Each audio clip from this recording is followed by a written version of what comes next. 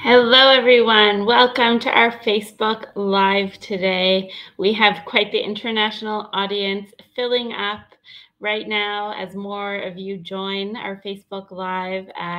We chose this time zone today since our guest is going to be tuning in from the Sunshine Coast, Queensland, Australia. So we hope to see a lot of Australians in the crowd, but really we're excited to see our viewers from all over the world. So thank you so much to all of you for joining. So lovely to see you all here today. We have a great session lined up for you today. Before we get to it, I'll just let you know about a MyHeritage DNA sale that we have going on at MyHeritage, a fantastic deal for you to take advantage of to purchase DNA kits for yourself, for your family members.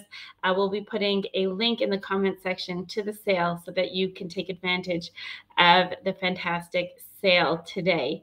And so make sure to check that out. In addition, we'll be doing a draw for today's session. We'll be giving away a MyHeritage Complete Plan at the end of today's Facebook Live. So in order to join, please let us know what feature you enjoy most using on MyHeritage, what tool, what feature, what section of MyHeritage you enjoy the most, and why. So just put that in the comments section, and we'll be choosing one lucky winner who will win a MyHeritage Complete Plan. So for those of you who don't know yet, the MyHeritage Complete Plan is the best plan that we have to offer at MyHeritage. It includes unlimited access to 14 billion historical records, unlimited family tree size, unlimited access to all of our photo tools. So that's MyHeritage in Color, the MyHeritage Photo Enhancer, MyHeritage Photo Repair, Deep Nostalgia, which is our animation tool, which went viral earlier this year. So all in all, the MyHeritage Complete Plan is just a fantastic gift for one lucky viewer, and we'll be giving that away at the end of today's session after the questions. Of course, as with all of our Facebook Lives, we do a question session at the end, so make sure to put them in the comment section whenever they come up. You know, if you have a comment at any point in time, just type it into the comment section, and we hope that we will have a chance to get to it today and answer it. So I'd like to introduce our speaker we have with us today, Fran Kitto, and as I said, she's joining us from Australia. She came to family history later in life. It happened when looking for a new interest that combined her interests of traveling, blogging, and technology. She is a regular Roots Tech ambassador, webmaster, and social media guru for the Kalundra family history. And she's also a host for ANZ Ancestry Time, Tuesday nights at 7:30 p.m. AEST on Twitter. Other interests include sport and crocheting. By day and most nights, she works in the family importing business, The Wallpaper People, to help fund her family history adventures. And now I'm going to bring her on so she can tell us all why spreadsheets. She'll be speaking today about using spreadsheets to make the most of MyHeritage. So let's ask Fran herself, why spreadsheets, Fran? Because I get addicted to things like family history conferences, and spreadsheets I've used for years and years because you can just manipulate them, and I like manipulating things. So I just love it. I just don't know. You know how you love somebody, but you don't really know why? Amazing. Well, we're so glad to have you here today. Thank you so much for joining us. That's all right. You're quite welcome. I see there's a lot of people, including some of my ANZ Ancestry Time Twitter mates and other friends from Aussie. So it's really great that they joined us, and all these other people around the world. And obviously some people, English is not their first language, but so thank you to them for turning up. And just before we start, I love to remind everyone that if you miss any part of today's session, you can always rewatch it on the MyHeritage Facebook page under the video section. It'll be available there, as well as all of our past Facebook Lives. So make sure to rewatch it, this one or any of our past sessions. So Fran, would you like to share your screen? We can get your presentation up.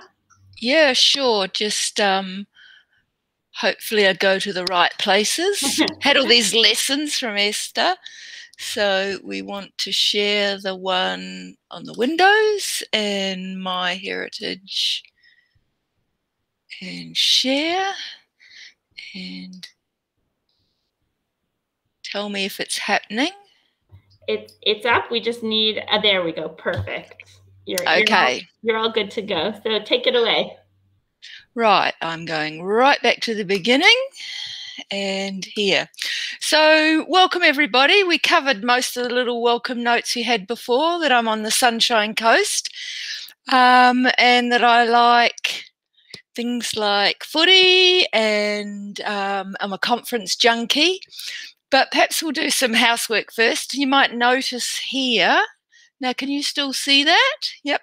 Here, can you see that number, Esther, there? Hello? Yes, yeah, we can see it. Yeah, that's the slide number. And so if you have a question to a specific slide, then try and write the number down too, and it'll be much easier. Right, so I use spreadsheets to progress my family history research because they identify gaps, let you focus on your work, lead you to be more efficient, save time, and achieve your goals sooner. So I'm going to give some examples from my research, but you should be able to adapt the methodology to your own research. But I've even considered, let me do the next slide. Right, that some people don't spell like I spell, and you want to stay organised with a Z. So excuse me if you think I've made spelling mistakes, but basically you have to adapt my spelling like you have to adapt the methodology to your situation. As I said before, I really love spreadsheets, and hardly a day goes by where I'm not playing with 5 or more of them for work, and when I get time for my family history as well. So if you're not a spreadsheet user, some of this might look like a foreign language. But I suggest that you start small, build your knowledge with free online tutorials. In the help tech group that I coordinate for our local society, Caloundra Family History, if someone asks a question, I say, Google it. And now they all answer back, Google it. So if you get stuck, you enter a simple question into Google, because that's how the other people that were stuck entered the question.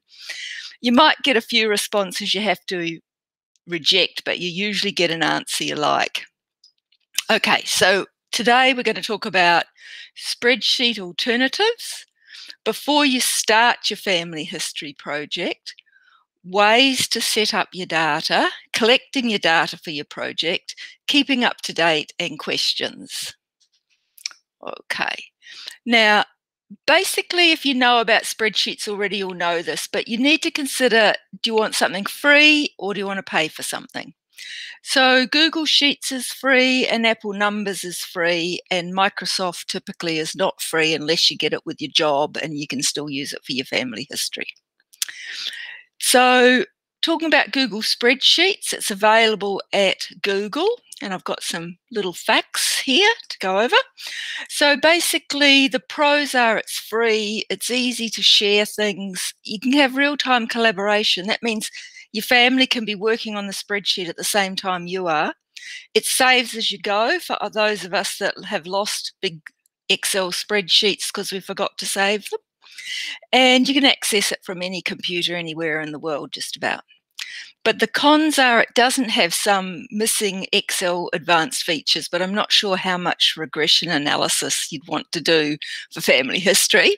It can get slower because you're going back and forwards to the net as you increase your data, and it's cloud-based. So there's advantages such as the collaboration I pointed out before, and there's disadvantages if you're a bit of a panic about deciding if you want your stuff up in the cloud. Perhaps you put no living people on your spreadsheet if you're going to use Google. The next one, this is just a dump off my own Excel. You can get it from all sorts of stores. It's a Microsoft product.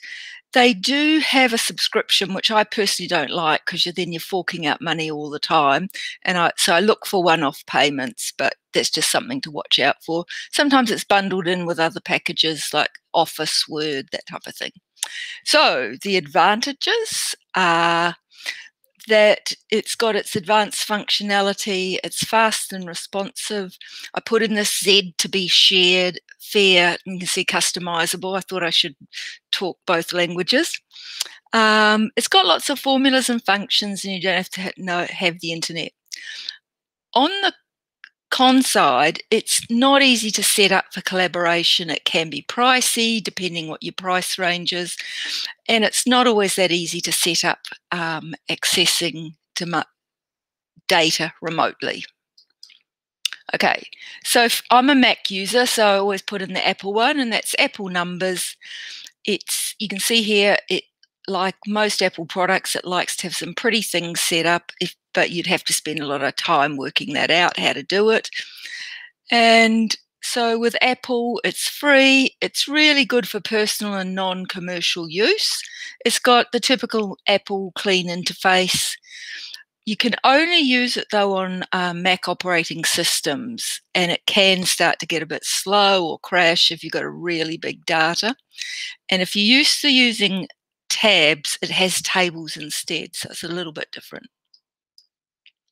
Right, so we considered using software, but what I'd like to say is that even though I love spreadsheets and the ability to manipulate them and sort the data, it's still okay to use paper if you're not a spreadsheet person, or to use a combination of paper and digital. So I've got a little picture to show you here. This is a spreadsheet that I've been carrying around for a year, and I printed it off my spreadsheet, but I will use it looking for gaps when I'm out waiting for a friend to come having coffee. So I'll pick one of these spaces. That's where I made a boo-boo, where's this had to white it out, but I'll pick a space that I haven't found something and try and fill in that gap. And then I'll add data later on, and these ones with numbers, if you can read them, they're references to me to know where the source information is that I've collected. So you can see then I might write scribbly notes around the outside, and it's been folded so much it's dented down the bottom.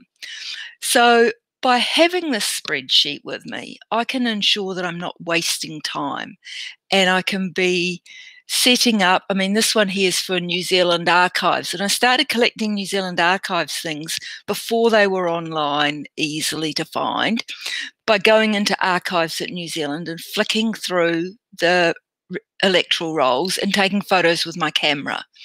But then as more files have come online, I've collected more and more.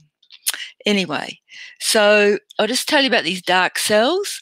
That's where you're not going to find something because that person wasn't old enough to vote at that stage.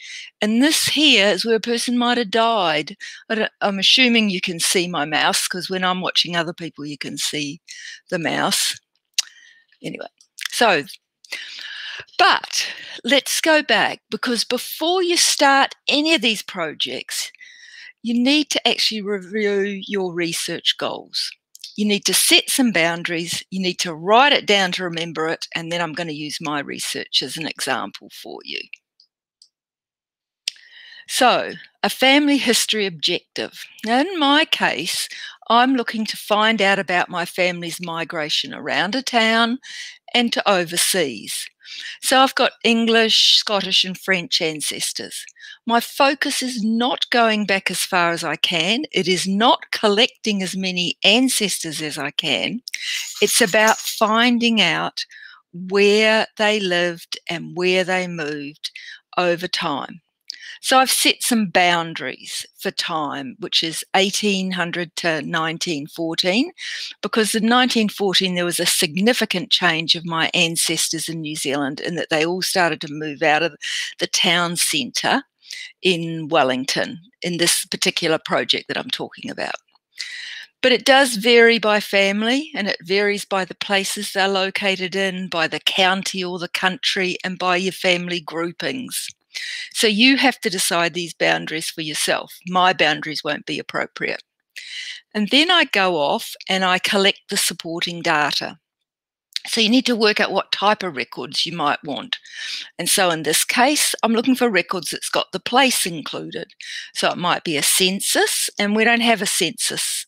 We do have a census in New Zealand and Australia, but they're not available like they are overseas. And in fact, it's census week, I think, next week. So we'll be filling in the forms again. And things like vital records are very useful in both Australia and New Zealand because they have lots of content that's useful. And most overseas people are quite jealous because you can find out things like where the father and mother were born on a birth certificate, how long they've, in the New Zealand case, how long they've been in New Zealand when the child was born. You can find things like their jobs, and so that can lead to information. So another thing could be you could look up directories, obviously, because it's got an address on it. So then what can you do with this data? Well, you could write a story, you could write a book, you could do a blog post, you could collect it up for your family tree, you can share it with relatives. And what I've done in one case is to combine maps, facts, stories, comments, and images to share, and I'll share them with my family in New Zealand, for example. So here in Google Maps, and I've just done a screenshot, I did for a course at the University of Tasmania, and it's an interactive piece, and you click on the numbers. You can see in this case, clicked on number 1, and it tells you what I found out and why and where. You can zoom in and out. I'll just do another one. You can add pictures. So I found this image here of the houses at the time that my great-grandfather was living in the area. And you can just keep adding and make it interesting, and you've got the map, and you can even put layers of different maps. So that's an example of what you can do. So moving on to the next section, we can look at, I'm going to look at ways to collect your data. But first of all, you need to set up your data. Now, I said earlier that you can use it and write down on a paper, or you can, like, if you don't want to use a spreadsheet, or you can type it in manually. But it does take a bit of time to set it up. But however, if you really want your research to be more focused and to waste less time, it's best to invest this initial time, because your research will have a proper outcome. It's less like doing housework. If you're just collecting and adding and collecting and adding, it's like dusting. Whereas if you've set a goal, you can actually then feel you've achieved something. And so it's something that's shareable. If you just try and tell people a whole lot of statistics or dates or times, you'd soon bore them off. Anyway, also this method, I've got a little note for myself saying that you can research anytime, any place, from 5 minutes to whole days. So how do you collect the data to set up your initial spreadsheet? Just to go back to what the slide's about. You can write it in manually, you can type it up, you can, but what's really important is you have to understand your boundaries. So if you specified earlier you're going to conclude certain people, or if you have a really large family tree, you exclude lots of those that you're not focusing on in the project. So I find about 20 to 25, because it fits on one page nicely, is a good size to work on, and it makes a project manageable, and it makes the story focused on a group, a family group or a place. So you can type it in manually. Now I'm going to show an example of cut and paste, but you have to manipulate the data. So we'll move on to that, and then we'll go on to exporting. Now, this is where I trot over to my heritage, and if you click the family tree at the top and you pick one of your family trees, and I've just picked an old one that I've had online for a while from 2017, and you can pick up the data. So you could write in by hand on your bit of paper or type into your spreadsheet, William, Ireland, August the 19th, 1744. Now, he's an exceptionally rare person. I've got very few people that are in 1744s, but I've only got these ones in because it's connected to a DNA situation. and then whether they're deceased or not. But I'm a bit lazy, so I go in and I just zoom down the page to collect as much data as I can and do a cut and paste it into an Excel spreadsheet. Unfortunately, it comes in as a big, long strip all down one column. Obviously, I can't zoom down on this, but it goes down for ages. Now, then what you could do is you could copy William Ireland, put him in the name. You can see I've put fields up the top of these columns, filled in these cells of what you're collecting. And then you could put in that he's a direct ancestor of 6 generations, and then you can move the date, and then you can move, and you can see I'm getting bored already just telling you about it. And if you had even just 400 people and 6 fields to move, that's 2,400 copy and paste. So look for an easier way. But if you're only doing 20 people, and you're learning spreadsheets, it could be a way to do it. So what I do is, you can see I'd put in the William manually. I copied Cornelia's data down to William Kitto. I did a control copy, and then I did a paste special, and I did a transpose. So I'll just go through that whole thing again. You pick the person, you select them, you use copy, you click in the cell that you want to put it into, click paste special, and then click transpose, and it changes from vertical to horizontal. Now, that's all right. So I'm doing 20 people, and then I still want to find a quicker, better, easier way to do it because I'm not satisfied. So then what I found in investigating this, because I have built up my spreadsheets for such a long time, it's not often that I have to set up a new spreadsheet anymore. So I found that MyHeritage, you may not be aware, has got actually some free genealogy software for syncing with your tree that you can download on your computer. So there's a little download button, and you can find this on MyHeritage. Now, for the Mac version, they gave instructions, a simple explanation how you actually did it. So I'm assuming they did the same for Windows. And then when you loaded up the software and you opened it up, it asked you to log in.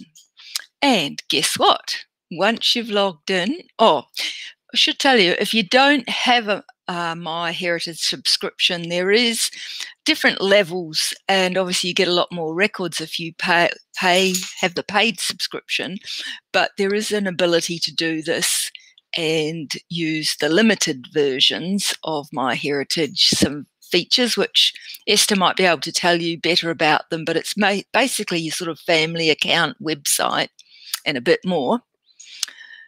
Anyway, so I clicked login, and wowee, they recognised straight away that I had a tree online, and you might have multiple trees. So you select the tree that you want to download, and it downloads into the software.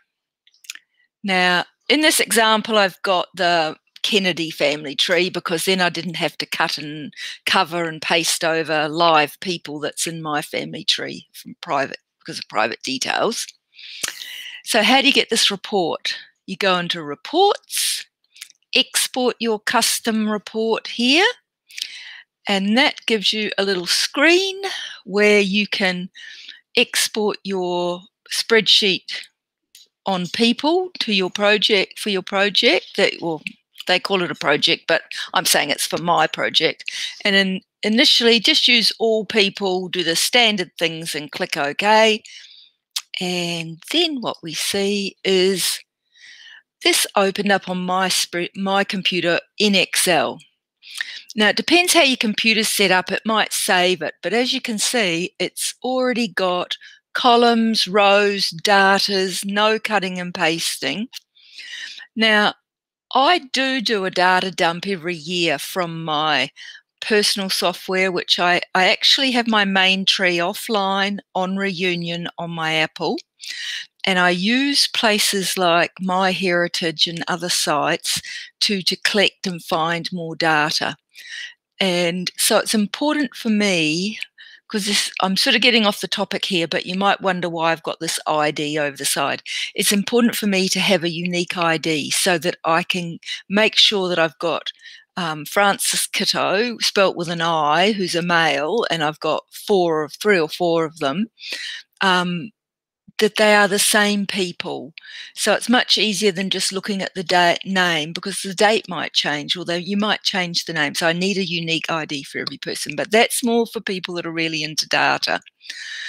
And for those people, I'm just going to say you can go onto the Family Tree Builder and you can set the ID in your tree permanently, because otherwise every time you download the data, apparently it resets. Anyway, that's just a little tip to the side for people that are really into sourcing and using data this way. Right. So you've set up a basic spreadsheet. You've got the basics of the name, the birth date, place, when they died, when they married, that type of thing. And so then you need to start collecting some data and filling it in. And then you want to go back and review the project that you plan to work on and start filling in the gaps. And the reason why I say go back to the plan is by the time you've set this up, you may have changed your mind, adjusted your plan, forgotten what your plan is. Remember I said to write it down? That's why. So here's sort of an initial one where I've got here, test MyHeritage data dump. Okay.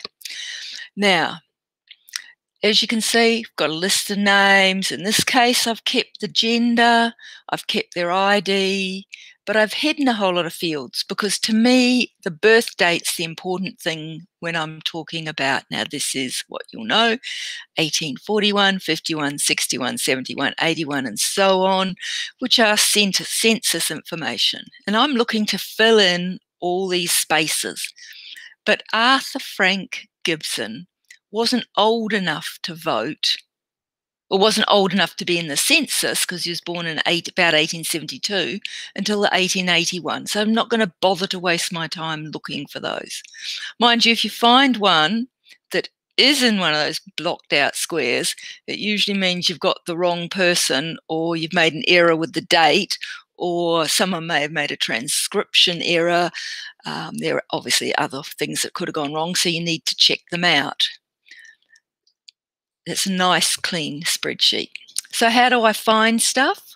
Well, I go into MyHeritage Discoveries and I look for matches by source. And in this time, I'm looking for match records, not the smart matches. And you get loads of them. And you pick one that you want to work with. Now, I picked in an example in 1871 because I've researched my tree back a bit more, and I found a record for my great-grandmother Elizabeth Clark. So what did MyHeritage reveal? It was really good. She came up pretty well up the choice when I looked through. Now you can see here, this is what's in my tree on the left side. On the right side is what MyHeritage has found in the census record, and you can see that they've actually got the census record here. So you can do a quick scan, and if it's not the right one, you can go away from it. But if you want to review the match, of course, what you do is click review it. I always go and look at the image. I can't help myself. Doesn't matter how much time I've got or not. I've always got time to look at the image. I just love the images. Now, I'm not going to go through the image now, though remember that you need to check and match item by my item.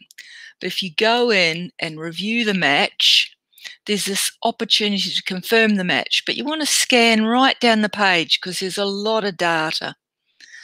And what I do is if I find this and I'm out having coffee, I will put a dot on my tree and confirm it. And then I know later I go back, I found it. And so I know it does exist. I know it exists at MyHeritage. So if not, you can go down to the bottom and reject it. And that means they won't offer you that one again in the list of ones that they're offering. But it's important to remember that if you confirm the match, it's not like they add additional events to your tree. It's just adding this document that you can refer and add events to your tree.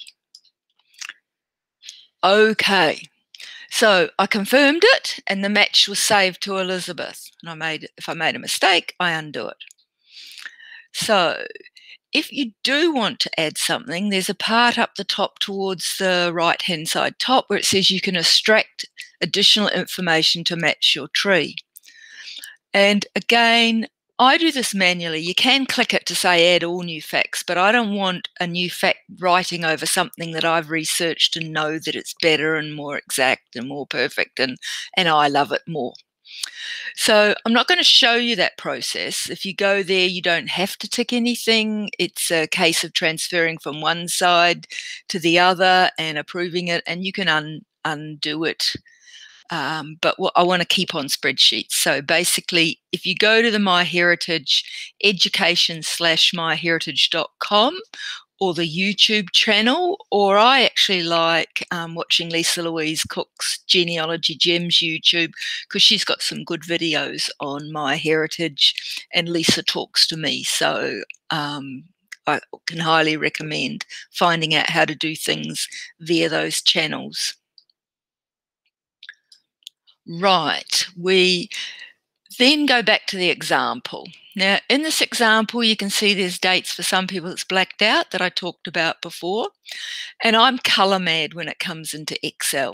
So it's very important when you download something, if it's saved as a comma separated file, you need to save it as an Excel spreadsheet or a numbers sheet, because if you close this up, even if you save it, you'll lose all those colors.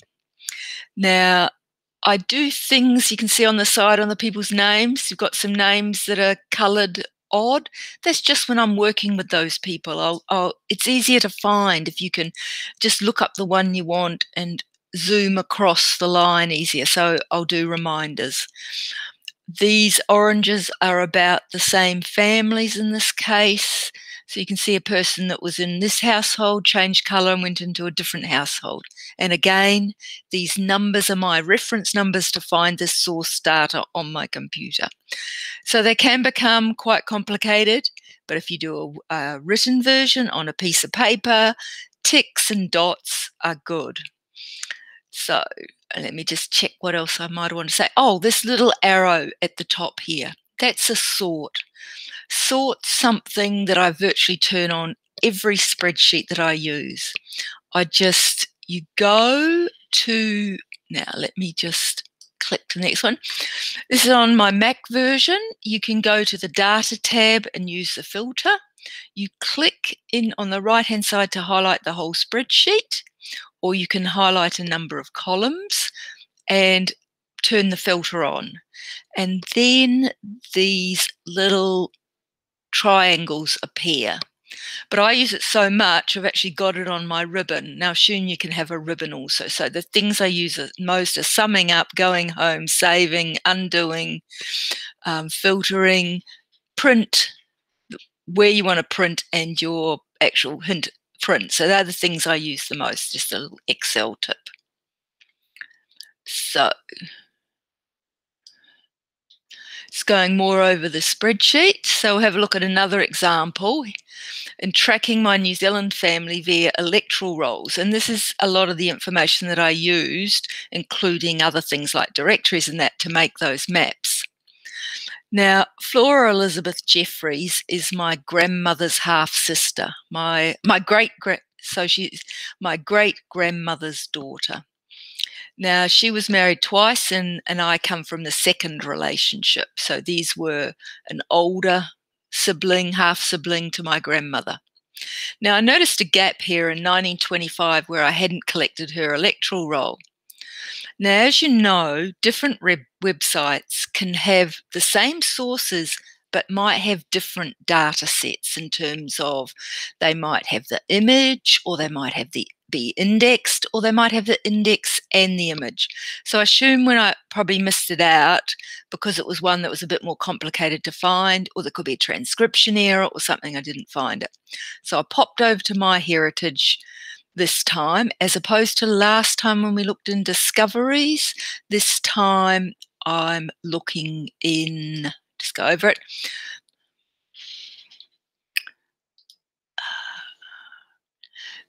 in research, and I searched for the New Zealand electoral rolls, and I'll just go back here. So we found them, and then I wrote in Flora Barnard, and then I added a restriction for the year 1925, and so that meant that it limited the data a bit. And then, as you can see, so it was research that I'm looking under here. You can see it's added in this 1925, and look, right at the top it came up, Palmerston. It's actually Palmerston North, but the electorate was called Palmerston in the Manawatu Whanganui area. And you can go in and view the record. Now, there was another one here for 1935, but if we go back from my sheet, you can see I've already got the 1935 one. So I don't go rushing off looking at this one because I know I've already got it. Or if I could have marked, for example, that it was a really bad copy because the scanning might have been bad. They may have scanned it out of a different book. I mean, these are documents that many printed copies, each one from each place you vote has to have a copy. So they may have had a better copy. So yes, I would go to it if I had on my spreadsheet a special star, go and look at it. Anyway, to go back to the one I'm looking for, 1925. So here, view the record. So we'll go to the next thing. And this is a print off, and you can see she actually lived in the fire station. Her husband was the chief fire officer. And so if I'm out, I can put a dot on my spreadsheet. If I'm at home, I might save it and update my main family tree and tick it off on the paper and put my extra special reference on the Excel spreadsheet. Okay, so keeping up to date. What have you been working on your tree and not ticking off your spreadsheet? Naughty, naughty. Well, what can you do? MyHeritage helps with this. What you do is you pop back to your home page, zoom down to your recent activity, look up what you've been doing. And so, for example, I collected some electoral roll stuff and it was just a fluke, Esther. It wasn't deliberate that I picked your name. You can see, and I can see here that I've collected some other ones for a Francis Irene Kitto. In this case, I can see it's actually got a little document. And so you can click in the link or click in the document and go back to what you found before, and then you can fill in your tree and you can update all your software. So that one's for Esther. And this one here was for Francis Irene Kitto. And this is, I don't know, you probably can't read anything, but if it's too small on your screen, but we've got Francis Irene at 21 Langs Road, Herbert Cleveland Eric Kitto, and he's at Randwick Road, and then Ivy Alice is his wife, and Olwen Zoe at 21, who happens to be Francis Irene's sister. So you can actually get to see the people that were living in the local electorate area. Right, so to go back to the beginning, too much family history is not enough. So that's just a smaller sample what you can do with spreadsheets. You can do things like progress your DNA from your MyHeritage matches, which will be a total another area and another whole program. But using a spreadsheet would stop you spinning on the spot and start you making progress with your DNA. So thanks for listening, and it's time for questions. So do you want me to do the closed screen, or what do I need to do now, Esther? Here we go. We're back. Thank you so much for that, Fran. That was so informative. And I see a lot of lot of comments, sorry, here of viewers who said, "Oh, I hadn't thought of that," or "That was a good tip. That had never occurred to me." So a lot of really great info here. And I see some questions, so we'll take a few from the audience if that's okay. Yep. Okay, great. So Elizabeth asks, she says, I guess this is more of a general question to both of us. She says, I have a subscription. Where do I find the tree builder? Family tree builder. I think you just need to put in MyHeritage / and then FTB, and it redirects to where you are. But I could just try, but I'm frightened that I'll cut myself off. So I do. We'll put a link in the column in the comment section for Family Tree Builder, but or you could just search online MyHeritage Family Tree Builder software, and you'll find a link to download it, Elizabeth. So I'm not saying that people need to redo their whole tree, but if they don't have one, it's an option. But if they want to download data, it's a way of doing it for your MyHeritage data that's easier if you're up to that skill level. Other than that, tick on a piece of paper. Okay, let's see. Liat asks, is there a way to tell Excel to mark an irrelevant year for each person, or do we have to do it manually? I use formulas and special formatting, the conditional formatting.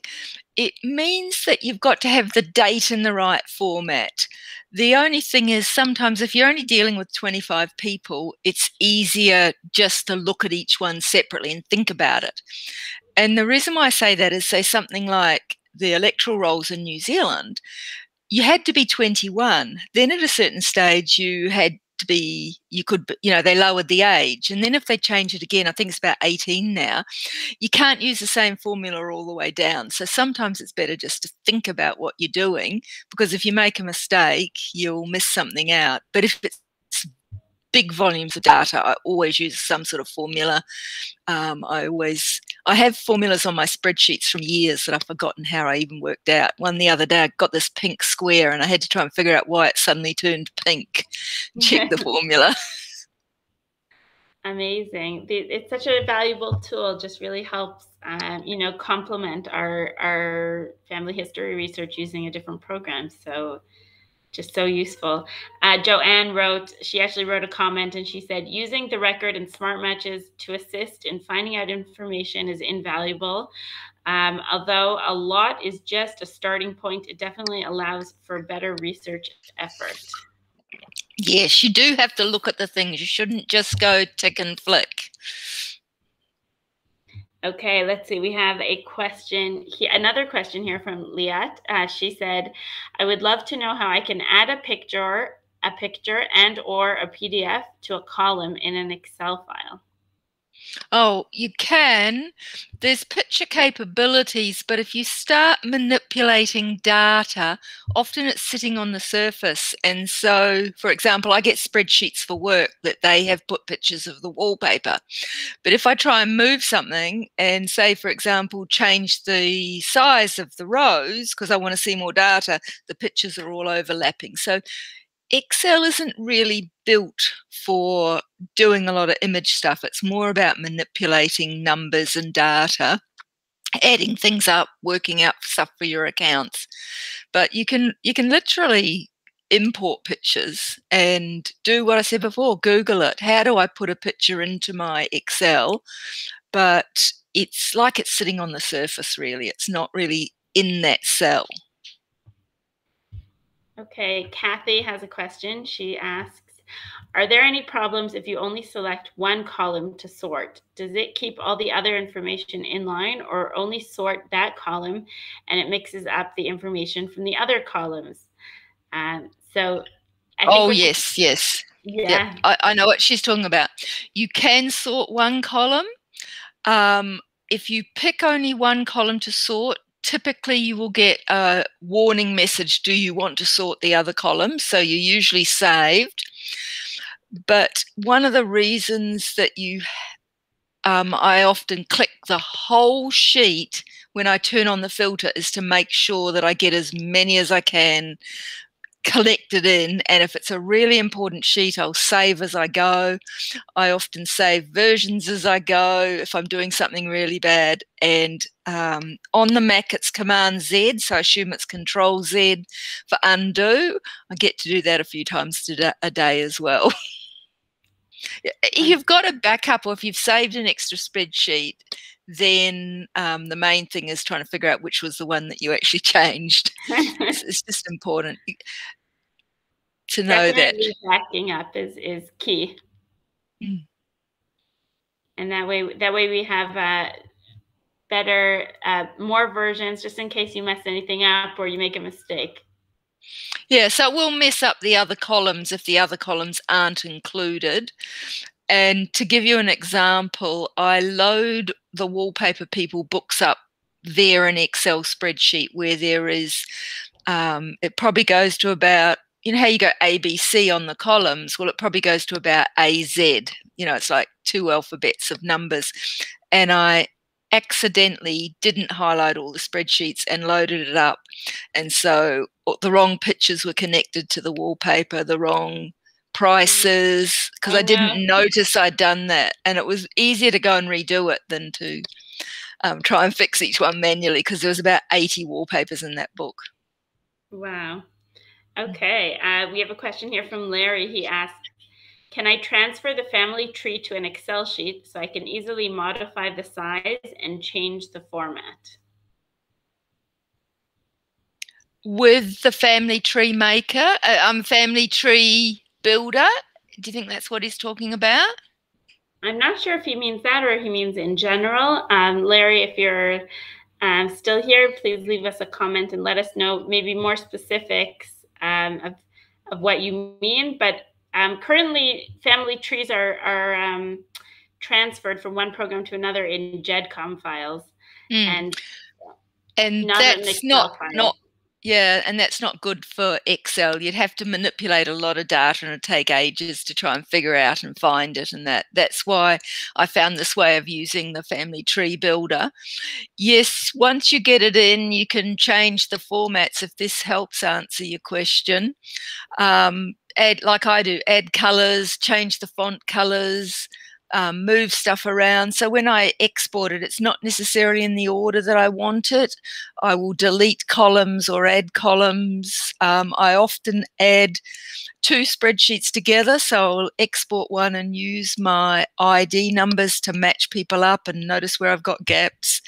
And then I use this function, exact, equals exact, this cell and that cell. And so I don't look at 400 numbers of dates. I look at it exact and it says false, and I know I've got 3 that are odd. So we'll just take one last question from Marcia. Marcia asks, is there a copy of the spreadsheet headings that you use available? Say that again, sorry. Is there a copy of the spreadsheet headings that you use available?